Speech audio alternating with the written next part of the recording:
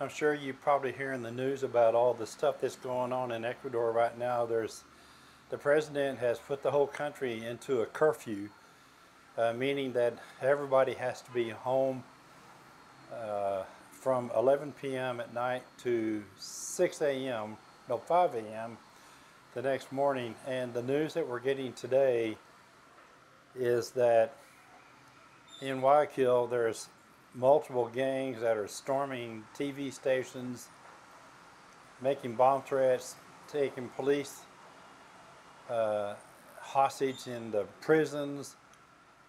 In case you, just to give you a little background, one of the main leader of the Choni gang, Choni something shithole gang here in Ecuador has basically disappeared from his cell. So I guess that means he escaped. you know, I and so the president is basically locking the country down until they find this guy. So the airport is being closed. The malls have all been closed. The mall here, I just got a report just a few minutes ago that the mall here in Manta is closed. They're closing the airport. They're closing the bus terminal. There's threats of shootings and bombings and all kinds of chaos that are going on, And I know what everybody's thinking. There are people that are going to write to me and say, oh, well, Don, forget it, I'm not coming there. That's certainly your choice. I don't blame you. I would be concerned. I'm getting concerned myself right now. People are wondering why I haven't been posting videos. It's like I'm getting to the point where I'm afraid to say anything. It's like damned if you do and damned if you don't. So I'm going to lay low as long as I can, but I'm also want to continue to share with you whatever news I get, okay? And I just noticed on my phone here, I got another message from, there we go. My phone system has to follow it. My application on my phone looks for my face, and that's how it keeps me tuned in. So she forwarded a message to me from someone. She said, good morning, are you seeing a lot of violence in Manta today?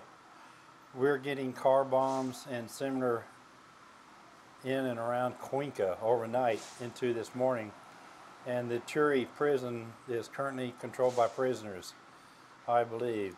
The parents groups for Nico and Davis school is freaking out. So a lot of the stuff, just random stuff that I'm getting from people, this is from The Guardian, and of course my ad box complaining, but it says, this is today from The Guardian, whatever that is. Armed gangs storms Ecuador TV station after a state of emergency declared. And that is the trash truck backing up down the street here to pick up trash. But it says, heavily armed gangsters have stormed the studio of a major television station in Ecuador during the live broadcast as criminal groups launched a series of seemingly coordinated attacks across South American country, and its prison system was plunged into chaos. Toting pistols, machine guns, and sticks of dynamite, the masked criminals stormed the headquarters of the TC television network in Ecuador's largest city, Guayaquil, at about 2 p.m. local time. I'll take a break for the garbage truck. I can't even hear myself. Anyway, hope everybody's having a wonderful day. Toting pistols, machine guns, sticks, and I already read that. The newspaper El Universol said panicked reporters and camera operators flooded messaging groups with pleas for help as the outlaws rampaged through the building. They want to kill the lot of us. Help us. One message read.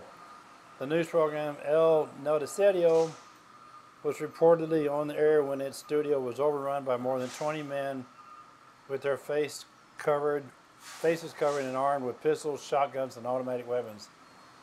The channel broadcast live for about the last 15 minutes before the signal was cut off. While the transmission was on, the men could be seen on camera while some employees lay down on the floor and someone was heard yelling, "Don't shoot." Ecuador's National Police Force announced on social media that special forces have been deployed to the crime scene to deal with this emergency.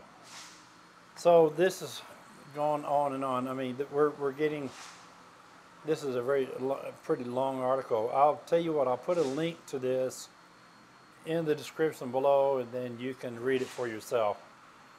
Okay?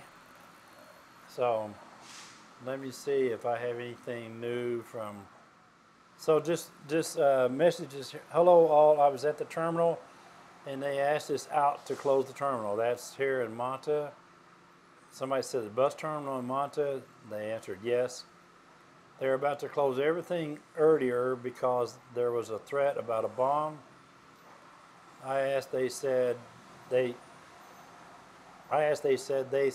are heading here and all the business open, they need to close. In Guayaquil, they closed the TV station.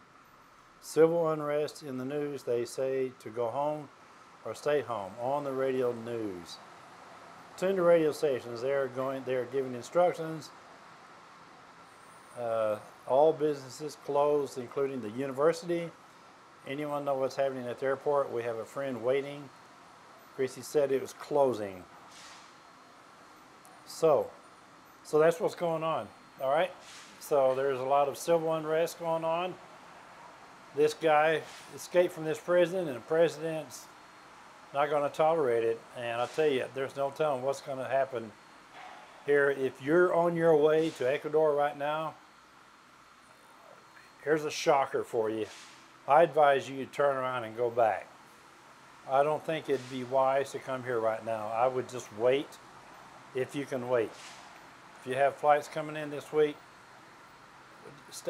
I wouldn't come here, folks. I would just hang on and just wait.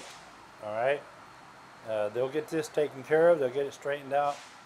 I have confidence in the new president and his police force, and in hopes that they'll get this litigated.